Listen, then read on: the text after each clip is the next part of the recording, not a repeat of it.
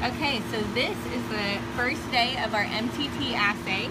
I've already looked at my cells under the microscope. I noted the color of the media. It is fairly orange, so the cells are running out of nutrients, but I'm about to use them, so that's great. And it's not cloudy at all. So I'm gonna start just like we did for splitting cells and counting cells, and I'm gonna vacuum off the media.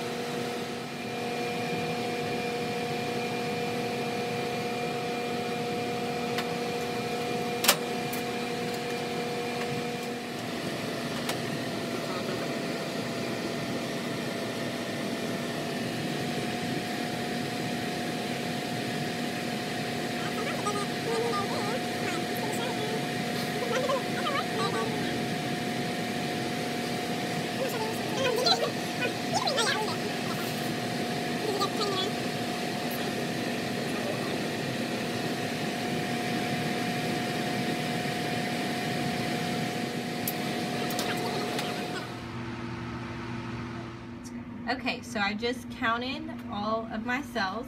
My counts are right here. And I took the average of these counts and got 86.75. And 86.75 times 10 to the 4th cells per milliliter is what that gives me. So up here, I know that our concentration of cells we want per well is 2.5 times 10 to the 5th. And I'm doing 12 wells, but I want to calculate for one extra. So I did my concentration times 13 wells equals 3.25 times 10 to the 6 cells total that I need. So I'm going to take that total number of cells that I need and divide by our average, and that's going to tell me how many milliliters I need to take from the flask. And I got 3.7 milliliters. And we need 2.5 milliliters per each well, and remember we're calculating for 13, so we have extra. That gives me a total of 32.5 milliliters. So if I have 3.7 milliliters of the cells, that means I need to add 28.8 milliliters of media in order to get my total volume. Okay, so I'm going to put my cells and media into this centrifuge tube. I'm going to put the media in first because you always want to give the cells something to go into. So it was 28.8 milliliters of media.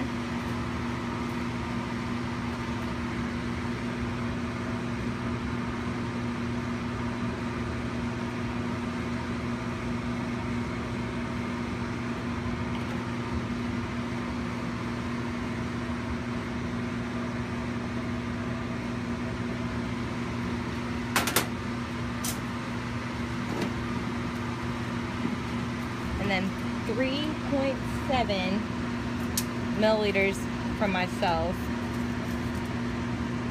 Remember, it's easier to turn with the numbers going up.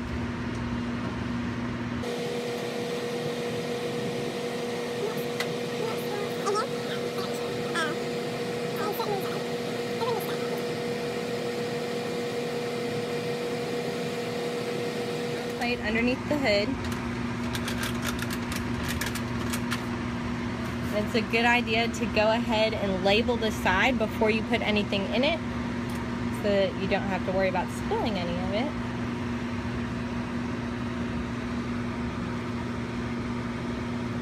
Initials, date, what you're doing. All right. now,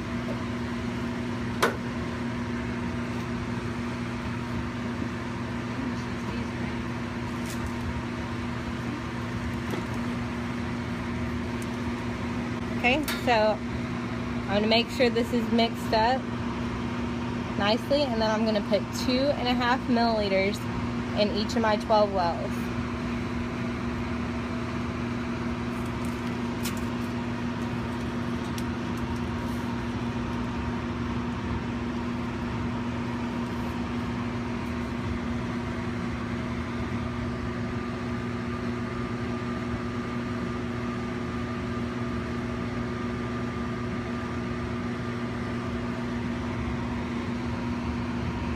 Make sure the cover's off.